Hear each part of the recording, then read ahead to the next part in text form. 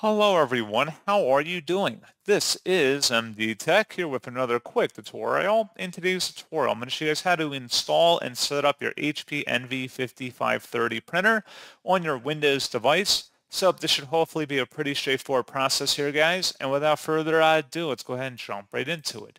So all you have to do is open up a web browser and into Google search, you want to search for HP Envy 5530 drivers.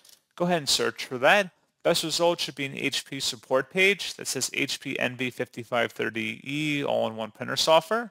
Open that up, and then you want to scroll down and expanding underneath the driver section here.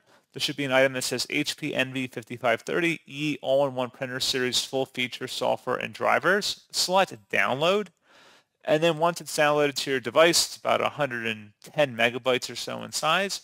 Go ahead and open up that file to extract it to your system. And it should be a verified publisher, HP Inc. Select yes. And then just follow through the on-screen steps you see on my screen here to go ahead and configure your printer software to be compatible and work with your device. And that's all you have to do. So pretty straightforward process, guys. And as always, thank you for watching. I do hope that I was able to help you out, and I do look forward to catching you all in the next tutorial. Goodbye.